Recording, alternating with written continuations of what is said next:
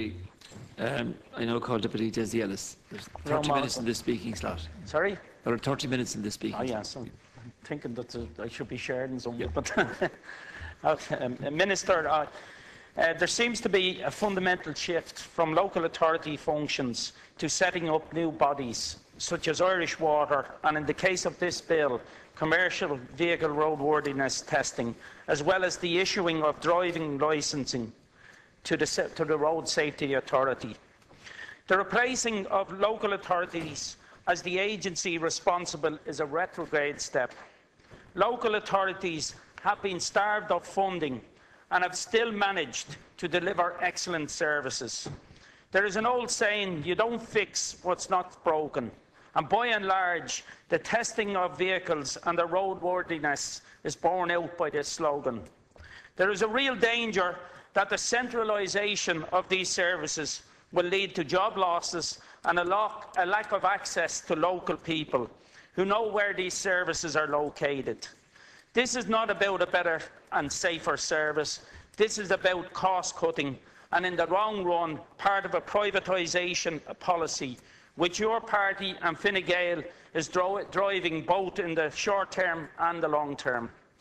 Centralising everything makes your agenda easier, and putting everything on an automated free phone makes the lives of citizens a misery and will undoubtedly lead to a lessening of the service. Your plan for the water system and water charges is similar to Fine Gael's entire political basis, is to end the state's provision of services at the expense of the private sector's thirst for profit. I can't see how safety is served by that agenda. These changes would do nothing radical to the system except make them less user-friendly and unaccountable. The RSA will not be running test centres. That is not to say that certain provisions of this bill have merits, though.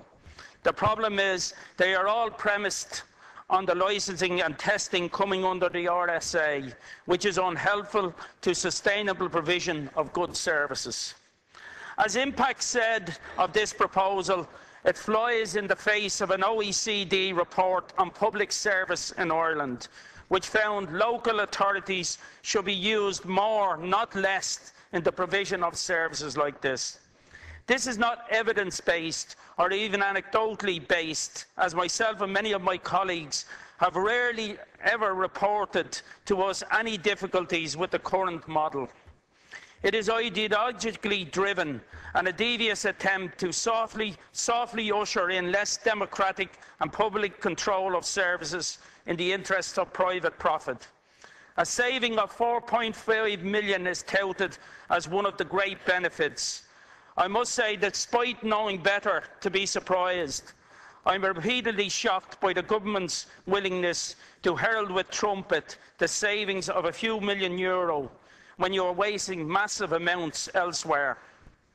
Of course, the question is begged, how much of this saving is based on a transfer of funding responsibility from the state to the hard-pressed people getting their commercial vehicles tested, who will be given millions a year to the RSA on testing alone, and who's to say they won't raise this? The provisions around better testing standards, training and equipment are good, and I have no problem with them. But they are the fig leaf on which this very rotten deal is being sold. There is nothing to stop the state placing more standardised requirements on local authorities or implementing a database or keeping better track of licences issued. There is nothing to stop them putting in place measures to improve Garda enforcement, save their great desire to cut everything they can from the Gardaí.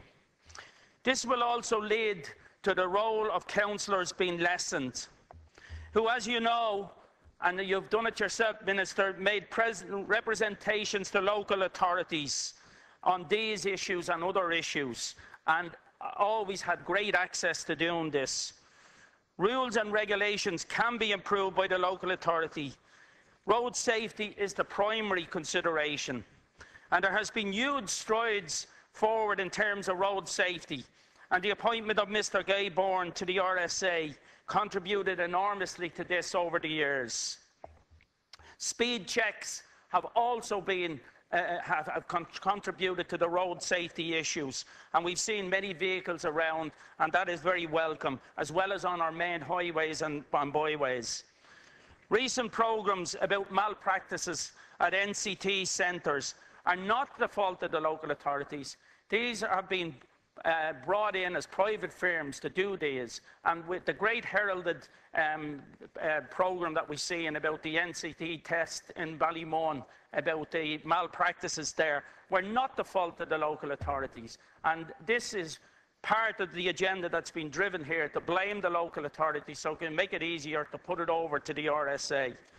Proper checks and balances are needed. Nobody disputes that. The transfer of staff and expertise. What is going to be the cost of all this? Setting up this big conglomerate, this new RSA, the centre. We have to transfer staff, all the expertise, the people who've been on the ground in the local authorities, and the cost of this to the taxpayers, and the cost of the inconvenience, wherever this may be located, and wherever the families are end up pushing. I also want to remind you, Minister, under the Good Friday Agreement signed by this government in this state in 1998, the House recognises, and I quote, the importance of measures to facilitate the reintegration of prisoners into the community by providing support both prior to and after release, including assistance directed towards availing of employment opportunities, retraining and/or reskilling and further education. The agreement recognises the political context of the conflict which happened in Ireland between 1960 and its signing, and that actions carried out by IRA volunteers were politically motivated. As such, IRA prisoners were political prisoners, and following the ceasefire, they were released from prison as part of a process of peace building. And I once again will seek an amendment to exclude people who were under the Good Friday Agreement from any of the offences you've listed, and I believe that your commitment should be in line with what previous governments have signed up to. I'll set out my stall in terms of the other amendments that we will be putting. There will be a number of amendments we will put to this, and I will put those together at a later stage.